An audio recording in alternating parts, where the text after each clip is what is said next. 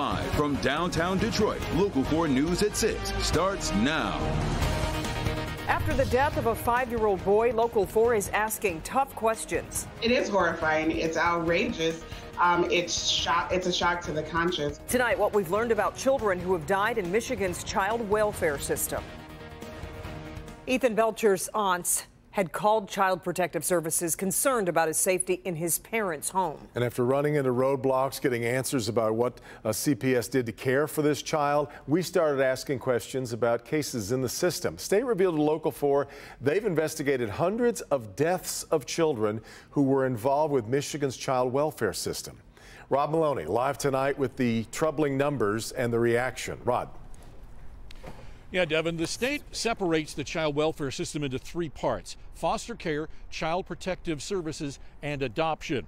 They're required to report child deaths, and then those are supposed to be investigated. And what we found out is that while many of the cases of child deaths do not come from child abuse, the numbers of child deaths from suspected abuse are downright chilling. 5-year-old Ethan Belcher died 2 weeks ago. Prosecutors charged his parents Valerie Hamilton and stepfather Shane Shelton with felony murder and torture. It turns out, though, based on the Michigan Office of Children's Ombudsman numbers, Ethan's death is all too common.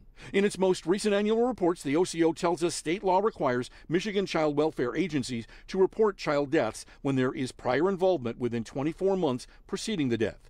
Each case gets investigated. Between 2020 and 2021, the OCO received 741 preliminary death alerts, and most of those are not due to child abuse, they say. But the Ombudsman's office does tell Local 4, quote, child abuse and neglect was highly suspected in 135 of the 741 child deaths in 2020 and 2021, end quote. The disturbing math says in Michigan, 1 child died in or related to the child welfare system every 5 days.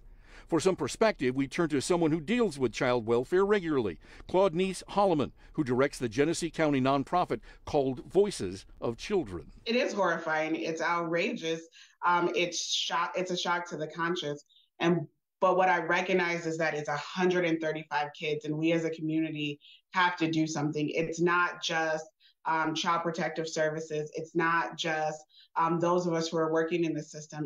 Ethan's family did intervene, though, and he ended up removed from the home and then put back. State Senator Jim Runstead is furious after introducing a bill last week looking for more CPS transparency. It's appalling. And what is so disheartening is that we can't get information. I would like to know in every single one of these cases what went wrong. Was there a catastrophic failure like there was in Ethan Belcher's case? We simply don't know. So we've got to really rip open this system. Here's a statement from Susanna Shkreli, the Michigan Children Ombudsman. The death of Ethan Belcher is a tragedy, and my heart goes out to his family and friends. My office received notice of Ethan's death on January 22nd and has begun the investigative process. At the conclusion of the investigation, any recommendation for changes in the child welfare system are sent to the appropriate agencies and published for the public to view. End quote. Back to you. So, Rod, the office says they will publish the recommendations. What about information about this specific case? Well, that could end up in a report, and we won't necessarily have that for quite some time. But here's the thing. We put in a FOIA for this case, and they told us flat out that CPS is exempt from the Freedom of Information Act. And so Jim Runstead says that's what his bill is all about, changing that part of this system to make it public. It has been so opaque for so long. Exactly right. All right, Rod. Families with a heartbreaking bond are making it their mission to raise awareness about the dangers of opioids. Yeah, they all lost loved ones to fentanyl poisoning, and they're hoping billboards like this one along I-75 in Auburn Hills can spare other families from the same pain. Sean Lay has her story. Good evening from Auburn Hills. We were invited by a big group of families to walk through the brush and mud here to get a good up-close look at that big billboard up there along I-75. This meeting we have with the parents, absolutely heartbreaking, but very important, and here's why. Jane Toscano drove here from Grand Rapids today to see this billboard for the very first time. I wanted to start crying, but I held it back. My grandson was 21. He thought he was buying a pill. What he got was a fake Percocet. It was fentanyl, and he died upstairs in his room. These parents and grandparents are part of a club that grows by 300 deaths every day, not drug overdoses, but fentanyl poisonings. This billboard, a flashing red flag to parents driving by that your child could be next. It breaks my heart. It breaks my heart. Every minute of it breaks my heart, but we have to do it. We have to do it. We have to put the warnings out, and we have to be the voice that our kids can't be anymore. Rebecca Elmuskud lost her son Brandon, who took a pill that he did not know was 100% fentanyl. She's with ForThemWeFight.org and the Billboard Project and worked hard to get this message up here. A lot of emotions, probably just, my goal is to spread awareness. I want people to understand that these kids, families are being affected by this. They're being murdered. These are not overdoses, these are poisonings. These kids are not asking to die. We're not going to stop. We will be their voice because my son's life, their babies, they mattered. He mattered. We very much appreciate the Angel families meeting us at that billboard to show it to us today. And to be clear, guys, we're not talking about drug overdoses. We're talking about a loved one ingesting or buying a pill like thinking it's a Xanax, but it's 100% pure fentanyl, absolutely deadly, being brought in to the country. These families say that needs to stop. The country needs to step up, of course, and people need to be held accountable. Now, the organizations we're talking about, ForThemWeFight.org, also the Billboard Project, will link you to them on our website. Click on Detroit.com. And guys, there's 2 versions of the billboard. On that one screen we showed you, they can only fit 80 loved ones on those billboards. Back to you. So strong of that family to want to share their story to raise awareness and hopefully help other families. Sean, we appreciate that. That's right. Governor Whitmer rolls out a Democratic plan to help with inflation, and it includes sending every Michigan taxpayer a direct check.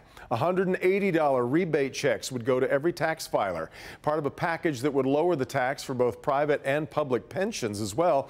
Governor says that could save 500,000 homes about $1,000. Plan also calls for an increase in the earned income tax credit up to 30%. The governor says that would equate to about $3,100. Republicans, though, are instead pushing for a rollback of Michigan's income tax rate. It might automatically be cut, though, because of an increase in tax revenue.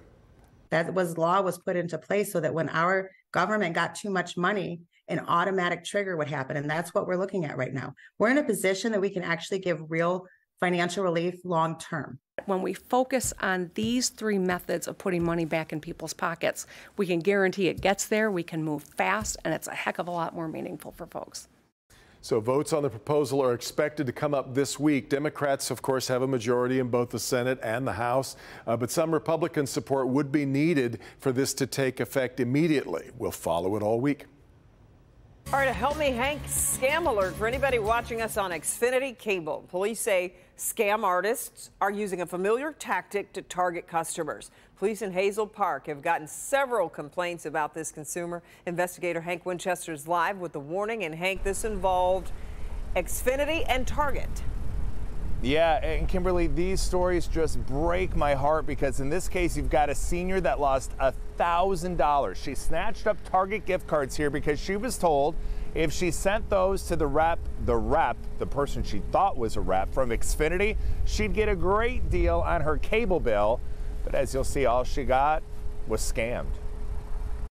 I thought, well, I'm one of those seniors that got caught. Donna Turner told me she thought she was getting a big deal on her Xfinity cable and internet bill, but instead, she got scammed big time. I said, oh no, this is good. It's a good deal. Donna got emails and phone calls from somebody claiming to be an Xfinity rep.